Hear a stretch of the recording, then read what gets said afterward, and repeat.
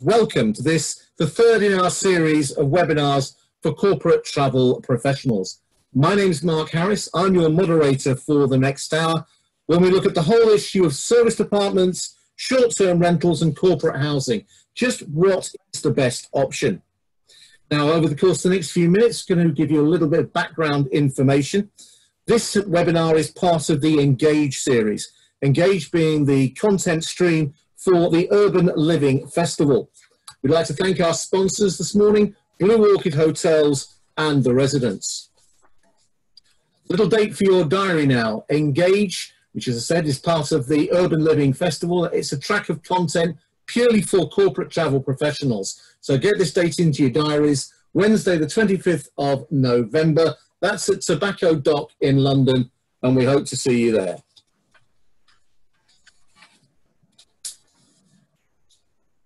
Travel Intelligence Network is my company. We're bringing you these webinars. Our business is content for travel, hospitality and meetings providers. We've been doing this since 2005. Many of you on the call will hopefully be familiar with the Global Service Department's Industry Report, which we originated, the Meetings Industry Report, and also the Service Department Awards. So our business is all about thought leadership through education. Let me get you a little bit more information now about the Urban Living Festival itself. Urban Living has been created to reflect the fragmentation of the accommodation sector. More choices than ever before. So we're putting an event on, or through International Hospitality Media, that is going to address all of these issues. So 25th to the 26th of November, make sure you have that in your diaries. A little bit of housekeeping as far as the next hour is concerned. You'll see the details there on the slide. The key thing here is that we want you to ask as many questions as you wish. Unlike many webinars, which will leave you to have a session at the end for Q&A, we'd like you to ask questions as we go. You can do that through the chat function or by sending an email to the address on your screen. That will then come through to me, and I will then put your questions to our panel this morning. You might not like the answers, but they'll all be very straight and direct ones. So let's get into our session today. These are the accommodation experts who will be joining the discussion, and I'd like them all to introduce themselves to you in turn, starting with Vivi. Thank you so much, Mark. It's a pleasure to be here. So I'm the CEO and co-founder of AltoVita. AltoVita is essentially the GDS for alternative accommodation. We have a cloud-based business-to-employee accommodation platform connecting top multinational companies with usually over 5,000 employees and structured global mobility program when relocating their employees to property managers who can deliver corporate standards and demonstrate duty of care. We now have about 20,000 properties on our database and present in about 80 markets worldwide. So prior to AltoVita, I was an investment banker for 5 years, relocating from New York City to Hong Kong and then to London, which means that I'm a product of global talent mobility myself. And I spent about 8 years in portfolio management in real estate, residential, industrial, and commercial assets in Asia Pacific, including Japan, Australia, and the UK. Thank you. Thank you, Vivi. And we'll move on to Kevin. Thank you, Mark. Good morning, everybody. My name is Kevin Carr. I'm working for UBS in the travel management team based in the UK. My role is, my responsibility is to manage the global accommodation program for UBS. Mostly that's for the transient side of the business. So we have a mainstream hotel program, VIP and service department program. I've been at UBS for a few years and I've been in the industry for about 30 in total. So I've been around the block a bit. Thanks, Kevin. And Joe. Okay, yeah, so talking about being around the block a little bit, Kev, unfortunately I've been in the industry now for approximately 30 plus years. I'm not going to give you the exact number. Accommodation, hospitality sector, service departments for the last 16 years. Worked for Intercontinental Hotels, for Marriott, for Bridge Street, for Taz, and now a director and co-owner of CAP Worldwide. And we've been lucky enough to celebrate our first anniversary, socially distanced first anniversary in June of the launch of our business. And we're a global agnostic corporate accommodation and apartment booking agent. Thank you, Joe. So, Steve, have you been around the block? Well, I did run to work. So I ran 8K into the office, and yes, I guess so. But yeah, I started my career in hospitality in 2005, running a backpackers hostel with 500 beds in central London, and then went on to set up my own budget hotel chain where we grew from London to Brighton and Moscow. That's not a socially distant story. And where I am today is I'm CEO of Anglo Educational Services and The Residence being luxury service apartments, very much the extended stay model. Our average length of stay is between 45 and 60 days, and we work with a number of agents in the industry, as well as some direct. And Anglo is and we have 61 apartments across 4 locations in central London. Anglo is a full service educational business. We have 200 apartments across central London. We have a study centre, faculty, and look after mainly American university students, although through lockdown we have branched out to working in the Gulf. But yeah, that's me. Okay, Steve, thank you very much. Thank you and welcome to all of our panellists this morning. So, over the next 55 minutes, we're going to talk about serviced apartments, short-term rentals and corporate housing. Just what is the best option for a corporate programme? There are 5 key issues that we are going to focus on as part of this discussion. We're going to look at the key differences between serviced accommodation, short-term rentals and the rest. We're going to ask why there aren't more non-hotel products on GDS and TMC systems. We're going to look at what the barriers are to greater use of short-term rentals and corporate housing. We're going to ask what hotels and serviced apartments can learn from other models and vice versa. And what our panellists expect the accommodation market to look like in 3 years' time. 2 or 3 statistics to put onto the table. And many of you will be familiar with this. From our own serviced apartments industry report, the serviced apartment sector is continuing to see dramatic increase in supply, and it's been very dramatic over the course of the last 10 years. We've seen the rise of Airbnb. Focuswire earlier on this year said that 2020 would be the year of Airbnb. Is that the case? And in parallel to that, our events industry could be seeing losses of anywhere up to £60 billion. Factor into that the growth of co-living and co-working, and we have a fascinating sector. We're going to start the session now with a quick poll. And we'd like to, everyone who's on the call, to take part in this poll. It's a straight yes, no question. And the question is this: do you feel comfortable traveling right now? So if you feel yes, do the appropriate press. If no, do that. Please make your choices now.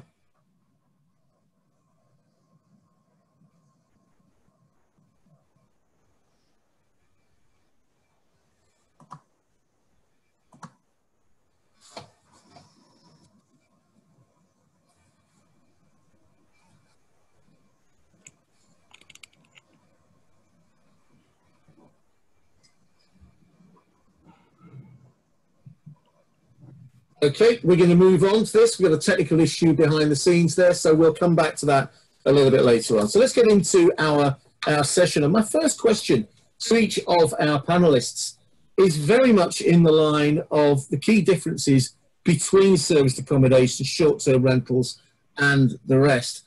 And just as I'm saying that, technology being the way it is, the result of that poll has come through. So we have 52% of people saying that they are comfortable travelling right now, and 48 saying not. So let's come to the panel on that. Your observations, please, on that. Broadly a 50-50 split. Let's bring Vivi in first, please. What's your view on that, that result of people feeling comfortable travelling or not?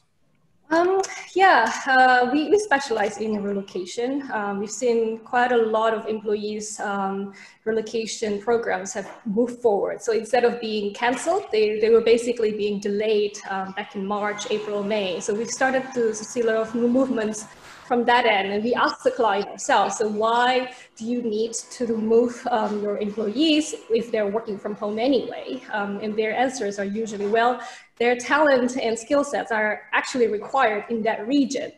So whilst they work from home temporarily, but that situation may change, and they are, it's necessary for them to be registered in those regions where they are relocating to. Kevin, what's the feedback coming from your travellers within UBS? We've seen they're a fairly evenly split audience. Your take, please. I'm kind of surprised at that result, actually, because I would have expected people in the industry to be perhaps more, looking to travel or be happy to travel. I think a 50-50 split is probably the way that I would expect the general population out there to sort of to really respond. Because I think we all see probably in our daily lives, 50% of the population are quite happy to get out there and get out and socialise and move away from lockdown, while 50% of people are still sitting inside their houses and not prepared to get outside, right? So at our firm, I think, the travellers, we're not getting a great deal of engagement with our travellers because our business leaders are telling us right now that travel is not a priority and we should not be getting our people out on the road. So engagement with the travellers themselves is limited. We're not hearing that people are desperate to get travelling. I guess that's the main response. Steve, are you surprised by that poll result? No, it's a bit like Donald Trump when he got in. A lot of people said they wouldn't vote for Donald Trump, but they did. And it's a bit like a lot of people in the industry say, oh, we've got to travel, we've got to have customers here, we've got to get people in our hotels or our apartments. But if, as leaders in the industry, we don't lead by example, it becomes quite difficult. It's completely understandable that people are uncomfortable to travel. And I think Kevin's right. I think there is a 50-50 split. I mean, we cover from youth travel up to sort of high-end VIPs.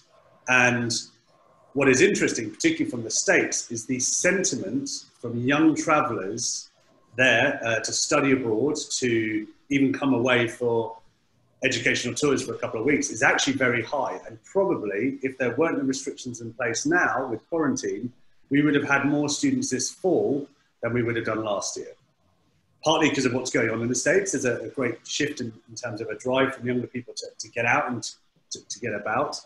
But obviously a lot of the issues around coronavirus have potentially filtered themselves into people with higher budgets who, an older age, who may be more susceptible to the virus and therefore are feeling more uncomfortable to travel. So I think, I'm not surprised. I don't know the age and demographic of everyone on the panel, but I think that is the reality. And I think, going into more detail, is that I think people will travel with purpose more, and therefore the 2-day trip that, UBS sends someone to Zurich for a couple of days rather than actually going for 2 weeks and really making the most of it and having more meetings and more engagement is probably where people are thinking now. And traveling with purpose, I think, will become more and more important because of the fear of getting stuck or getting quarantined or whatever it may be. So, Joe Layton, how does that all factor into the choices of accommodation and the different types of model out there? Which of the different categories of alternative accommodation do you feel are now best placed to exploit?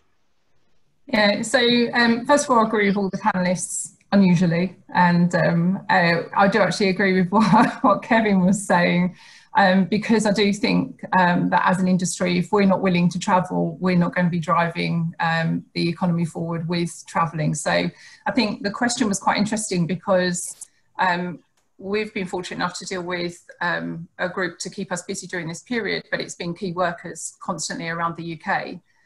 So I think defining travel, whether it includes an aeroplane or not, is actually another way to actually ask the question. People are happy to travel, but maybe not to get on aeroplanes. I think that's maybe a differentiator that would make a difference to the questions. There's a lot of people holidaying in the UK right now, which means that they are travelling. So the definition of the travel, I think, would have probably got a different result, Kev, from what's actually come out. Mm-hmm. I think from my perspective, how that affects alternative accommodation. I've booked a huge amount of alternative accommodation during COVID, more than what I did during the 6 months previous or the 8 months previous. And one of the reasons why is that a lot of the alternative accommodation providers actually were still willing to take business when large apart hotels were actually having to close down because of the cost of running their units was very different. And I completely respected that, you know, the cost of running a large 5-star establishment or 4-star establishment with the staffing, if you're not going to get over 50%, becomes a high cost to the company. So I think from my perspective, there's 3 key areas, 3 differentiators that make a massive difference to what accommodation you'd use in normal times. And that's obviously going to be the location that you need to go to, and whether it's a primary, secondary or tertiary location. It's going to be the mix of business in that location and what it receives. So is it corporate business? Is it a leisure dominated arena? Is it mainly for projects? Are there a lot of groups? Is it near to, you know, business hubs that are maybe not city centres? And the third thing, which is most important for the different kinds of businesses that we book into and that we source into, is whether they're corporate housing. So are they looking after families? Are they in relo? Are they residential? Is it predominantly city centres, shorter length of stays? Is it small, short business projects? They're going to use the city centre properties and apart hotels, and there's fewer corporate housing in those areas. And then for me, what's happened is I've been booking into Canterbury or Whitehaven. Alternative accommodation really comes into its own when you've got a project that arrives somewhere and there is no other accommodation available, including hotels that have been closed down. So I think from my perspective, short answer is the location, the mix of business and the length of stay creates the need or the requirement for any particular kind of accommodation for a corporate or for anyone travelling. And Vivi, does that marry up with your own experiences? From what we are seeing is we've specialized in individual apartments, so not quite the one building operated apartments. So this is not quite the Airbnb style, which have the unpredictability, that hit and miss element with the guests having apprehension when booking. There's another type of kind of cluster, which unfortunately hasn't gotten its own name yet, but these are these investment homes, flats, apartments that are not in the same building, but they are operated by the same property managers, companies who have been traditionally hospitality first before they are a startup or anything else, and delivers consistent quality in management. And I think that's quite attractive. It's a blend between kind of privacy as well as you know, duty of care being taken care of, demonstrated, and then matching up with what corporates would require when it comes to their vendor management. Okay, so Stephen, as an operator of the residents, what are your thoughts on this? Yeah, well, I think obviously my background's hospitality, and within the organisation, we have been running through COVID. The residence brand itself we were quite fortunate. We had a number of people book in early March, and we were actually pretty much full throughout the whole period. We've added new buildings since, which unfortunately the developers who were building the properties were very quicker than we had expected. So we ended up with 80 new apartments, 30 for the residents in 2 locations on the 1st of June, which actually ended up being quite good timing because we were pretty full in the other buildings. We hosted key workers in our student housing, but again, they're residential. We ended up with 50 doctors and nurses and ambulance drivers staying with us for free or at cost all over London. But I think it's a flexibility of the apartments. Our luxury end, we've had families relocating, so we can put a zip and link bed into the 2nd bedroom. We've had some more techie companies book in with us, and those staff require super high speed internet, which again in an individual apartment is easier to cater for than in the necessarily the big infrastructure of a large hotel. Or the requests like, you know, I'm coming here, I've got a quarantine for the first 14 days, can I have a linen drop and Sainsbury's shopping? It's the stuff that we can do. And I think that flexibility has come into its own through the restrictions that happened over the last 3 months, and even now, where people are maybe a little bit more nervous with, you know, high volume spaces of hotel lobbies and what's not. So they don't necessarily completely cocoon themselves, but they find that they're very comfortable in their space. And we have always been flexible, but we've really built that service around that individual guests or even companies' needs for that particular time, which has changed over the last, particularly over the last 2 months, where cleaning was then allowed again, and a lot of our tenants were like, yes, please, I'd like you to come in and clean the flats properly and so forth. So I think that's been important, and our relationships with the agents and them trusting us to deliver that particular company's COVID policy has also been really important,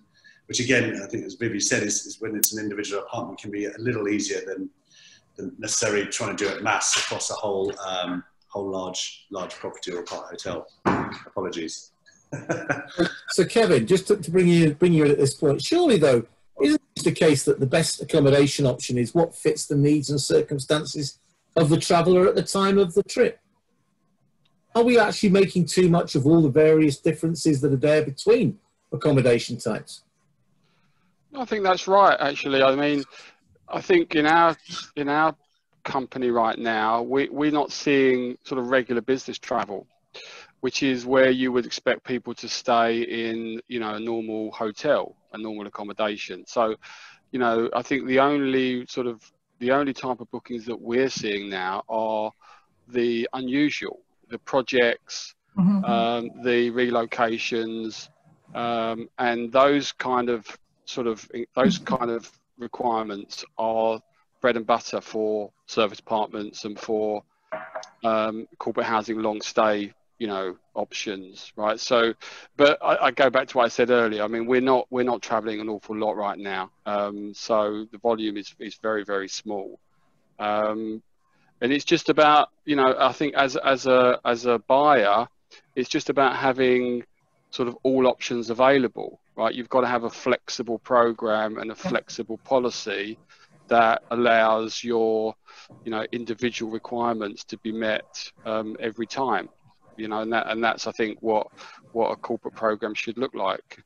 I mean, one of the most unusual requests we've had, well, we've had a lot of them, but is pets. So we've had a lot of people requesting pets, or first of all it was office desks, then it was pets. So I think the largest we have is a Great Dane, which is a little large, so we had to put them in a garden flat, but majority is a cat or a smaller dog. But obviously, again, it's making that person, if they're relocating for a project, to feel really at home with the restrictions in place. And I think that flexibility has been an important thing, although has brought its own challenges in some ways. Okay, so we are best part of 40 years into serviced apartments in the UK.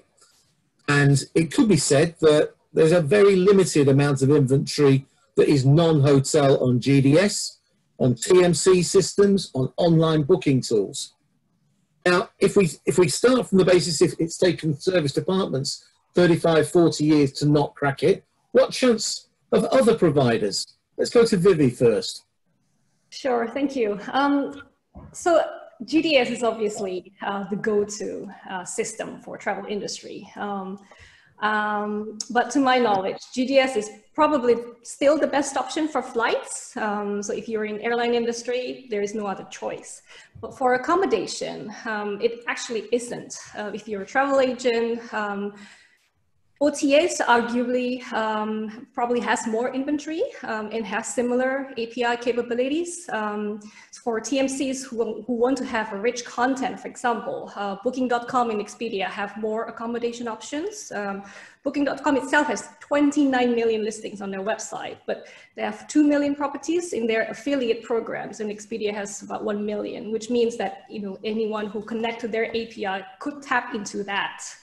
And then from GDS perspective, we're talking about Sabre Amadeus in Apollo Travelport. They seem to earn their fees per booking, not by commission. So economics is not good enough for GDS for extended stays because frequency is low, booking tends to be longer. Essentially, there is not enough demand on that side. So in terms of their content themselves, they're pretty much satisfied with what Booking.com and Expedia, who are actually connected to them, in terms of content, in terms of what they can offer to their demand agents. And then for hotels, actually, unfortunately, GDS only has the basic information like price and availability.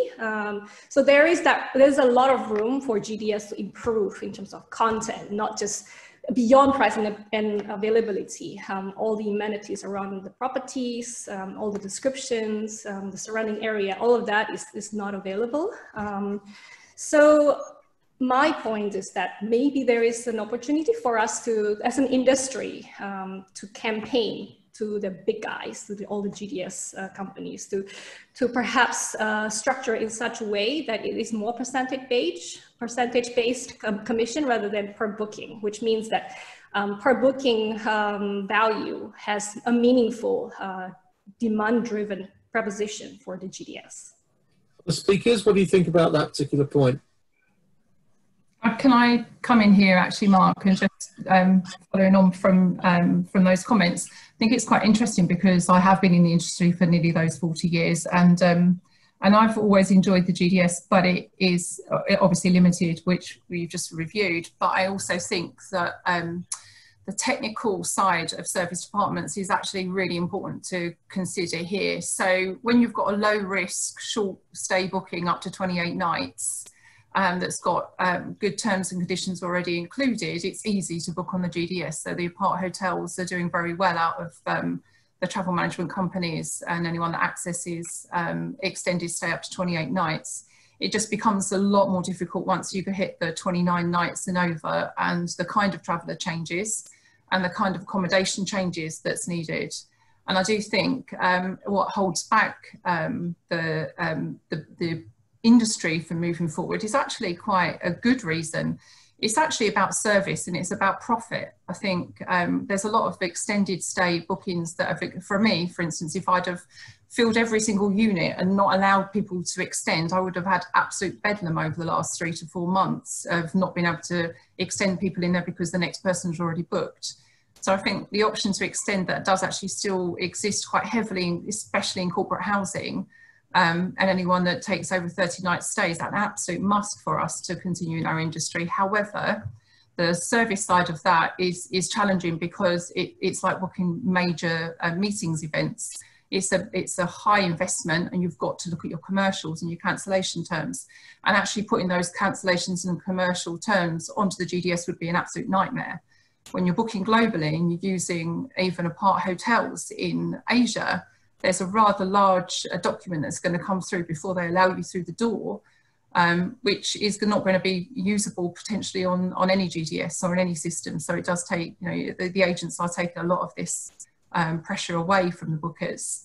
But there's a multitude of reasons, including length of stay, service, profit as well, profit for the extended stay. They have to run at high occupancies. So they don't want short stays in there, except for if they're gap filling. If they're built for an extended stay use, they want extended stay business. I've got a question that's come in from the audience, and I'm going to put it to you first, Steve. And the question is this: is the term alternative accommodation no longer relevant, particularly with lots of hotels remaining shut during the crisis? Bring Steve in first, and then any of the other panelists, please come in afterwards. Steve. I've had this conversation with Pierce for a number of years over a beer. I think alternative accommodation is often used by property people to create new asset classes to have a new source of investment. People have been staying in apartments or homestays for years. It was like when there was this boom in investment in hostels 10, 15 years ago. The YHA is 100 years old. It's not new. It's not necessarily alternative. And a lot of the big hotel brands have always had apartments or suites attached to those hotels. So I think from a consumer's perspective, an apartment is an apartment, whether it's long stay, short stay, hotel, depending on the facilities. And that's really where it is. I think where sometimes you get the blurred lines is where the corporates who are developing the asset classes end up in the marketing department talking about alternative accommodation. I think it confuses it. And actually, there is great simplicity to what is out there in the apartment model. Going back to the last point, if you do extended stay, it's wonderful to fill in the voids, but the reality is you often get pushed down rankings on OTAs or GDS if you don't have the availability all the time, which is why people like us like to work on a more personal basis with agents, because we work together to either extend or fill in the voids or anything else. That's just basic hospitality. That's the same as a hostel, same as an apartment, same as a branded hotel. And I think it's not really alternative anymore. People stay in tents and glamping caravans and various other things. It's just that the accommodation market is more varied, and because of the internet, everyone can see it now. And before, a lot of this, what is now called alternative accommodation, was slightly hidden because it didn't have the exposure through different platforms now that they can get. And I think really apartments are very much on, maybe there's not as many, but I really don't see it any different to a hotel, and therefore it's not alternative in my opinion. Anybody else like a view here? Well, I think from a travel buyer's perspective, I think there needs to be a bit more honesty out there around what is alternative accommodation and where service departments and long stay accommodation actually is sort of applicable. I think the industry to me seems to be very much selling itself to corporates as an alternative to hotels, particularly for short stays. But actually, our experience is that we're really only gap filling. I think, as Joe said earlier, it seems to me that the bread and butter business for these operators is actually the longer stay, the 29 night plus, and really the short stay business is really is actually just very limited, and like I say, gap filling. And that's why we don't see, I think, the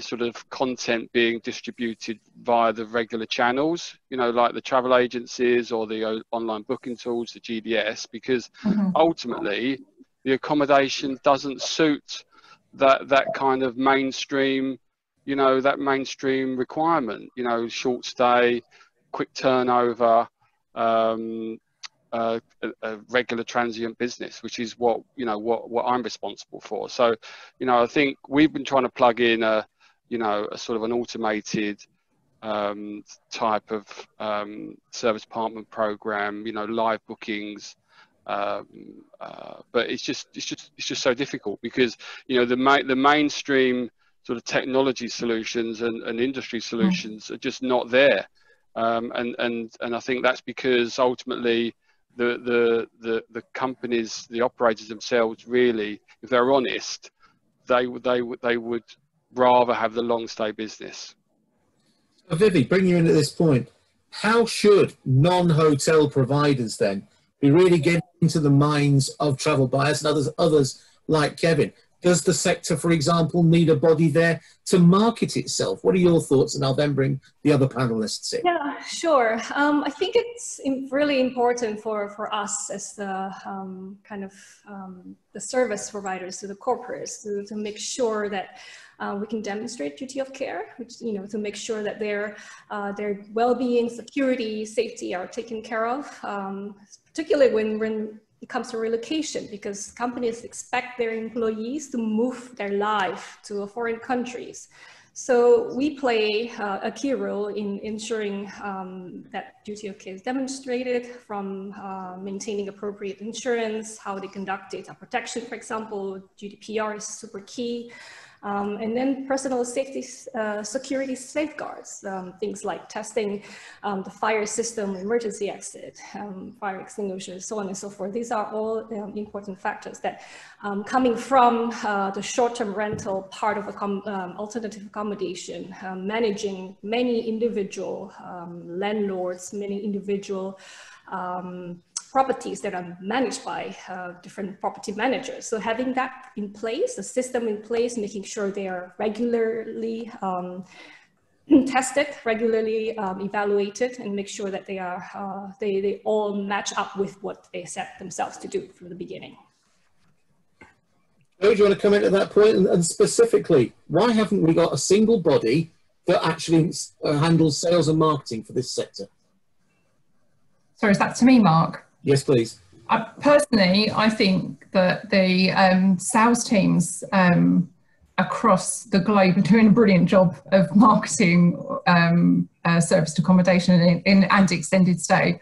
And I do think that it's always going to be slightly more niche because of the number of units that are available in key markets, and the fact that, as Kevin said, unless your model actually has an extended stay requirement for sort of like 5 to 28 nights, you're probably going to use more hotels. But I do think many apart hotels are absolutely built to take those short stay bookings. I really do, and I do think they reflect the hotel terms and conditions. So I think by length of stay you'll find a different appropriate solution. But I do agree that if you have to be active, you've got to be highly active. There's lots of different ways of being active. You can be part of, I know that GBTA have got their issues at the moment, but there's GBTA, there's ITM, there's TAMS, the new advisory team for, that you can get messages out about extended stay accommodation and what you're doing. There's also the associations, there's ASAP, there's CHPA, there's SABA, there's a lot of ways that we can get out. The only thing is that we must not end up in an echo chamber just talking to ourselves. The biggest challenge in the service apartment industry for me is that we talk to ourselves a lot, and we pat ourselves on the back a lot. But what we need to be doing is getting out and going wider. I think it's about going wide and sharing opinion and being proud of where you are in the service apartment industry. But I do think it's development over the last 20 years. If you see how many apart hotels have been building across Europe, and especially because we were probably later to the game than Asia and Americas, but the apart hotels, they're really coming into their own, and there's some amazing brands coming through. I just think that corporate housing absolutely has its space in secondary locations and residential locations, and I believe that alternative accommodation, if that's what we want to continue to call it, has its space in secondary and very tertiary locations where projects maybe go, or where you've got a family relocating.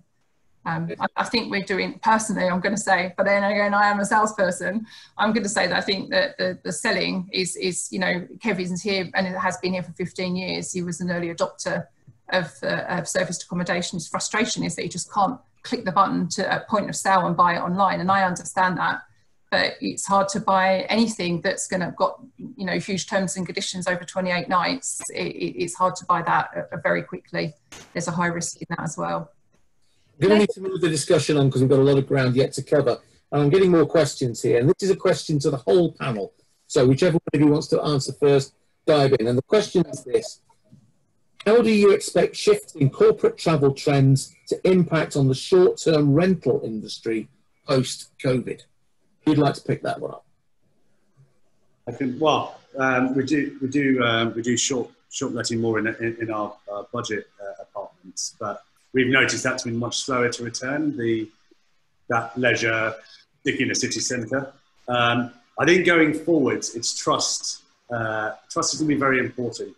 Cleanliness, if you say you're deep cleaning it, actually deep cleaning it. And I think, obviously within short-term rentals, you've got the big apart hotel operators, very, very commercial, very well run, you know, that can guarantee that. But then I think Vivi mentioned about the trust around Airbnb and, you know, private landlords and stuff.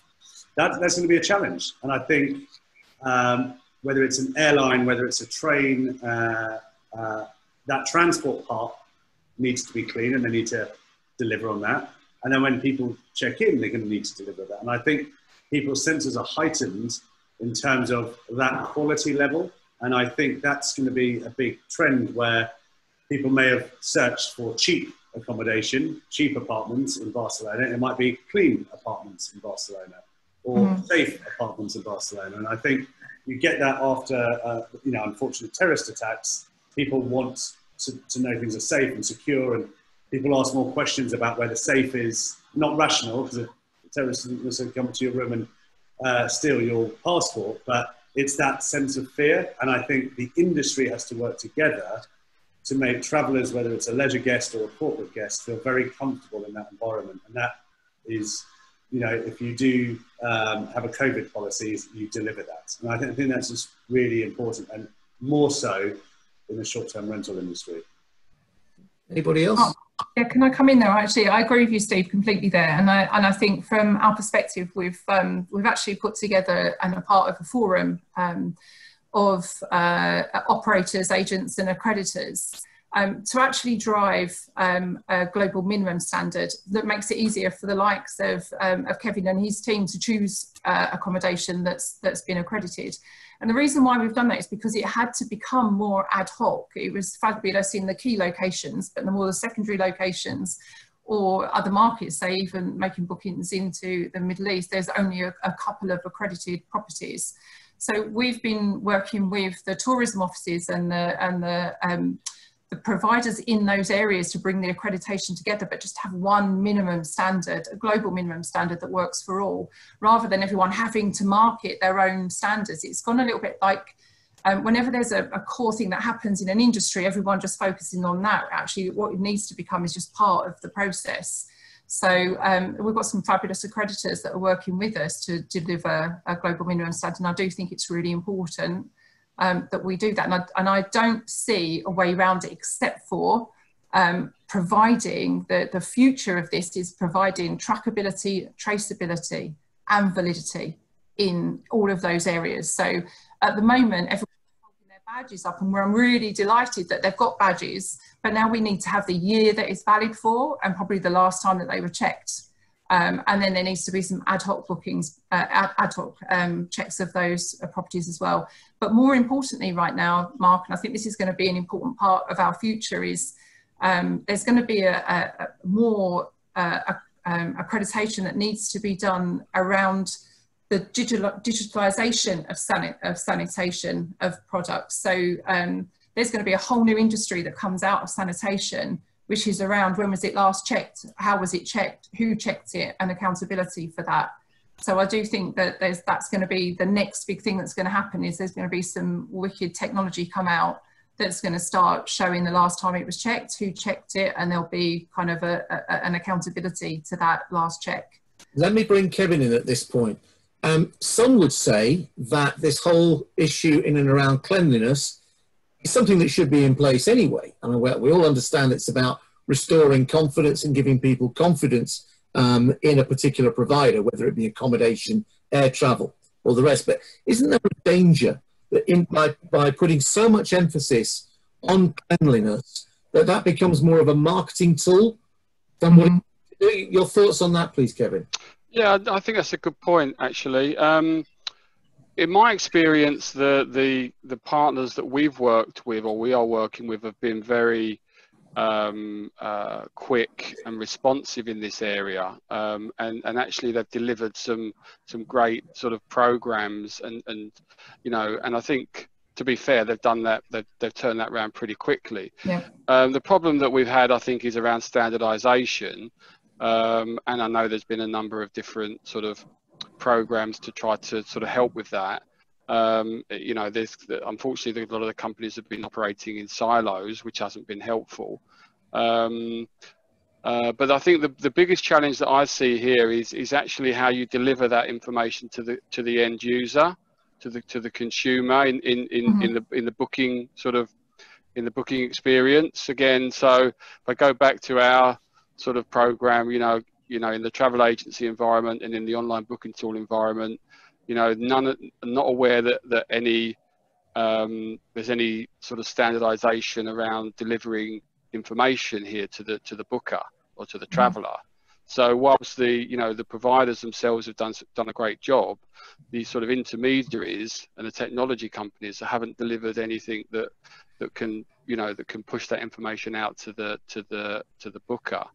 And that's disappointing, because you're talking in our company, we're working with the largest international operators here, and they haven't delivered anything in this area. Now they could argue that their business model has been completely demolished by this pandemic. Their revenues are nowhere. And to put in an investment like this in, which is a short-term probably investment, is a tough ask. But it's all about sort of giving that confidence back to the traveller, to the booker, to get them moving. Without that, I'm afraid nothing's going to change. And I think we have to be realistic, really. The way the pandemic is sort of moving up and down, we've got lockdowns coming in. There's more restrictions taking place. I think until there is a medical solution to this, I truly believe there'll be limited movement, limited business travel movement, unfortunately, definitely through the rest of this year. Mm-hmm. Vivi, can I bring you in at this point? And you've obviously heard what other panelists have said there. Can we get your take on it? And I'm also very interested from your business's perspective, how you're addressing some of the problems that Kevin's itemised there. Yeah, sure. I mean, as all of you have said, sanitization, cleanliness have become now the new standard, and that standard level will be very high. And, there's a whole new industry that's being created, like Joe mentioned before. But from our perspective, we're also thinking about what happens to the guests when they check in. So particularly when there is quarantine rules in the areas where they're going to. So we are thinking about how to give them kind of a playbook, how to survive in isolation. How can we make sure they have food, grocery delivery, and then perhaps other mindful services like online fitness classes, meditation, to help them just survive those initial 14 days when they can't go out. Okay. Steve, your thoughts on this? Well, on the food thing, through lockdown, the team and I have put together a recipe book for our, it was actually aimed for the students, but I think it'll be helpful for everyone. I love cooking, so it was a bit of a personal point. But no, I think as Joe said, and Kevin as well, it is still quite fragmented as an industry, and I think all these accreditation bodies and everything else has made it quite difficult. We had a COVID policy we had to do very, very early on in April, before the government regulations, because we felt we had to do something just to have something in place that we could show people that we were taking it seriously. And then we've adapted it as we've gone along. I think it is a challenge. I think, the short stay market in cities is very slow, whether it's hotels or hostels or apartments. And I agree with Kevin. I think, particularly for corporates, Kevin will work with a risk manager or risk director, I'm sure, and what is the risk of sending that person to that city for 5 days? Well, the risk is they could be quarantined when they come back for 14 days and not be able to do their work, or they could catch, the worst thing is to catch the virus. So I think it has meant that as operators, we have to work with the agents to find either specific processes and policies for a particular corporate based off a general standard that I think it will always be national based. I don't think you'll ever get an international standard, having tried to do that in the backpacker hostel industry. Comparing a city centre hostel in Europe to a beach hostel in Thailand, you're not going to have the same standards because it's a different experience. But I think it's important that as an industry, we make sure we follow through with what we've said we're going to do. And I think there have been really good policy documents out there to follow that are not arduous. And as you said, Mark, apartments should be clean, but there are new things that one has to do, and the housekeepers have to wear different equipment. And, there's a different way of dealing with service. A meet and greet is not a meet and greet in terms of a high five. It's a distance. This is how your apartment works. do you want me to come in and show you or not? Which is the opposite of what hospitality is about, where it's full service, really trying to help. So I think it's that flexibility, and I think Kevin said it, some of the bigger brands have struggled a little bit, because to change a policy with 7,500 hotels is way more challenging than us doing it with our small amount of 250. You know, it's our brand. There's no brand guidelines. It's our brand. So I think that's one of the challenges, but also opportunities, I think, within the sector, that you've got a lot of smaller and medium-sized operators that maybe Joe and Vivi will find are more flexible in terms of changing things for a particular client and following those guidelines than it would be with a larger corporate. Coming there, Mark, actually, just, oh, sorry, I was going to say, Mark, just from an agency perspective for the last 15 years, we've been trying to encourage people to use entry keypad systems versus basically people on arrival, and now it's really very popular to have the keypads. And strangely enough, we've had less out of hours. People seem to be more in tune to, I don't want a person here, so I will learn how to use this keypad. So that's actually quite interesting. The other thing is from a food perspective, there's so many now delivery companies that can get food to people in whatever kind of accommodation they're in, which I've found they've probably really found a big increase in their needs. But the other thing that's actually quite important is so we've got the virtual check-ins, but I'm looking at hotels now, and I'm wondering when hotels are going to become more self-contained units. So if a hotel's got a lot of hotel rooms that are not going to be required by Kevin's slightly decrease for the next 2 to 3 years, do they close them off, or do they actually reuse them and make them into more potentially self-contained units for this period with deliveries, etc.? Because you can make 2 hotel rooms into a pretty good apartment. So I think there's going to be some changes in use of maybe a potential, you know, some large hotels moving over into the long stay space because they'll see that that's a definite opportunity for them. We've got a very few minutes left to go. I want to try and get 2 or 3 more points in, but leading on from that, Joe, so what is it that non-hotels should be learning from hotels and vice versa? Who'd like to go first with that? I'd like to go first, if that's okay. We've touched upon this before. You know, Joe mentioned offline booking is still fairly dominant because there's always that potential for extension.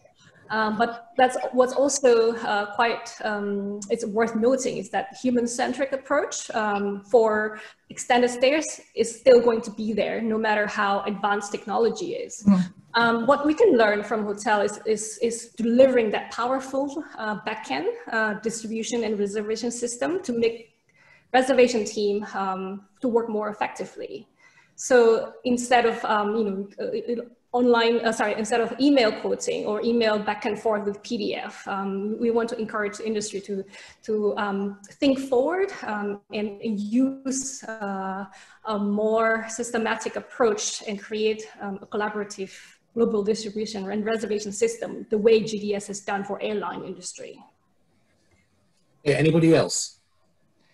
I think there's going to be a requirement now, Mark, for more data to be shared. Even if it is about cleanliness and about the happiness of a guest stay, because obviously people are going to be alone for longer periods of time in apartments, just even from a service perspective. I agree with you, Vivi. But I also think for us now to be able to create the future, we can only do it with data and understanding data. And at the moment, it's still yet to be, it's an unknown for everybody. Okay. So, we're hoping that you amazing travel buyers, Kevin, can encourage your chairmen to get people on those aeroplanes and moving, because without that movement, there's a lot of suppliers that are going to start to suffer quite quickly. They've already gone through huge pain. And I think the hospitality industry does have a responsibility to try and, you know, drive out that we are safe and secure and do come and stay. And as soon as the opportunities start to reopen for travel, I'd encourage all of us to start getting on those flights, using your masks and socially distancing. But, you know, that's my message to us, is that we do need the movement. I have to tell you, Joe, that's incredibly difficult, though. We're working in a hugely sort of risk-averse sort of environment. You've only got to look at the office statistics. I think I saw something the other day that said in London we're only like 30% office population versus 70-80% on the continent, right? So in the UK right now, you know, I think our company and most, you know, large corporations are incredibly anxious around this area. So yeah, I think it's very on that point, Kevin. Clearly, business travellers are going to be expected at some point to hit the road again, while other people are still working from home. This is a question, by the way, from the floor. Do we as a sector need more pressure from government to return to work for activity to pick up? What's your take on that? 100%, yeah, 100%. I mean, unfortunately, the sort of the messages from government here has been so mixed, and that's just led to uncertainty, anxiety, and that's in the general population, and I think in companies as well. So yeah, unfortunately, either it has to come from government or it has to come from the industry. We've got to get the message out there to people that it is safe to travel, it is safe to go to an airport, get on an airplane, go to a hotel. Without that, unfortunately, I don't see any significant change until, as I said earlier, there's a medical solution. I'm going to have to cut in at this point because I want they to ask one final question of each of you, and in a very short period of time, I need a really snappy response from each of you. The question is this: what will the accommodation sector look like in 2 to 3 years' time? Who'd like to go first? I can go first. So the incoming workforce will be dominated by not just millennials, but also the Gen Zs who are coming into our workforce in the next decade or so. So they believe in responsibility to address social and environmental issues, and they care about genuine content that feels real and authentic. So anyone who could deliver this, obviously all these superb services from hospitality businesses, but at the same time, that authenticity, as well as how they can address social and environmental impact, could be a winner. Who's next? I'll go. I think you'll see less options. Unfortunately, I think there'll be heavy consolidation, and there'll be a number of operators and companies which will decide to close, or you know, owners will change accommodation into apartments or retail or offices. I think the demand for accommodation over the next couple of years is going to be significantly impacted, unfortunately, and I see that having a big impact on choice. Steve? Yeah, I think as it will take a little time for volumes to get back to where it was pre-COVID, is that people will travel with purpose more, whether for work, for holiday, and so that accommodation provider consistency will be everything. And because there will be the consolidation in the market, I think those brands that do not fulfill that consistency from a service, a cleanliness, an offering point of view, will find it tougher because the volumes will be less for a while. And Joe? To be honest, I think there's two prongs for me. One of them is the political side of what's happening across the globe at the moment. I think with the removal of the privacy shield system in the EU is going to have a big impact on US companies doing business in the EU. And we need to watch what happens with that over the next 6 months. It's going to be silent for the moment because there's not a lot of people travelling around, but there is going to be some big impact. The second thing, I do think there's going to be, from an industry perspective, an absolute increase in the length of stay. I do agree that there's going to be an increased length of stay. I think there's going to be less business travel, and I think if there is business travel and it's shortened, it's literally going to be a day trip, because I think they'll see the value of going in, doing the business, coming back out again. As a salesperson, I'm just looking forward to travelling again and seeing people. Okay, well, thank you, Joe, and very, very timely, because we are nearly out of time. So what I would just like to do is to thank all of our speakers today. I'd like to thank Vivi and Kevin, Steve and Joe. Thank you ever so much for all of you for attending, and thank you also for your questions. Now, the fourth in our series of webinars is on a very different topic, and Joe alluded to it earlier on, with some of our biggest trade associations experiencing serious difficulties. Just who can industry professionals turn to for trust, turn to for guidance, and turn to for everything else that we need? So we're going to be tackling that topic Thursday, the 10th of September at 11 a.m.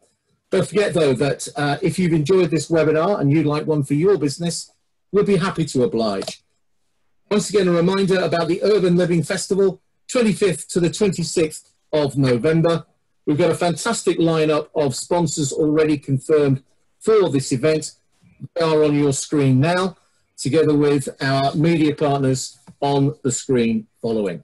If anyone on this call would like to be involved from a sponsorship perspective, please contact Katie. Her contact details are on screen. All that remains is for me to thank you for your time. Hope you've enjoyed it, and please let's hear from you going forward. Thanks very much, everybody. Thank you, Mark. Thank you.